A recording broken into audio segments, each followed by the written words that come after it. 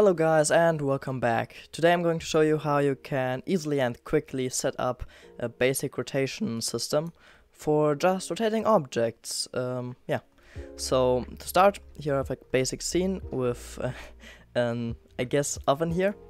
I put a red arrow on top so you can see the direction, and also put like a little text here to say it's front, and here's a circle to like have a reference point, and I also set up the camera to see all of this.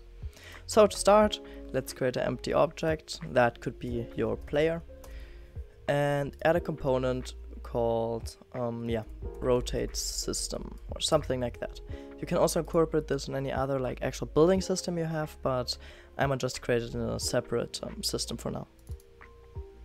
So opening this up and waiting on Unity. Anytime now, yeah, thanks. We will delete all of this and have a public game object reference up here. That's going to be our object to rotate. Again, this could be, in your case, if you have a building system, the block you have in your hand right now, something like that. And let's also put a reference up here. It's going to be our quaternion, that's going to be our target rotation. What this will do is basically store the rotation that we want to have and basically set our object then to that position. Then let's again write this void update loop here and a void, yes, of course, case sensitive, a void check rotation here. This is going to be our rotation function. So here, using the old input system, as I do like it quite a lot, we're going to check if a key is pressed. That's going to be the key code Q. You can rebind this to any other key, but I might just use Q and E for left and right. And then I will set this target rotation up there to quaternion.Euler. This quaternion.Euler is, if you look here, just these three values up here. And what we want to adjust is the Y value, or at least that's what I want to do in my case. So we're just going to have a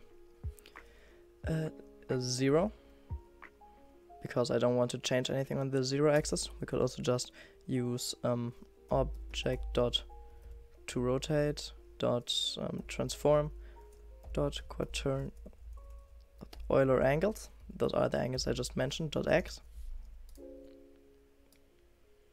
Then let's copy that again and change Y and Z. Let's put a semicolon back here and let's put a plus 90 here. So what this will do is it will just look at the values of this cube and then always add 90 to here. So if we're 90, then 180, then again plus 90, and of course again then plus 90. Nice. And the same thing we'll do for E. So just replace this Q with an E here, and instead of plus 90 we'll do just minus 90 to rotate it in the other way. And lastly, very importantly, just object to rotate dot transform dot rotation here equals target rotation. So here we'll just set the rotation of the object to rotate to, well, the target rotation we're setting up here.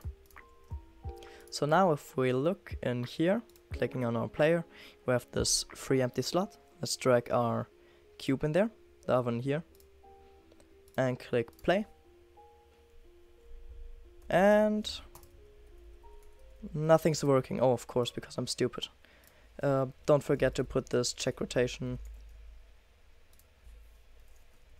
if I can spell it correctly, yeah, into the update loop, because of course it has to detect it some way.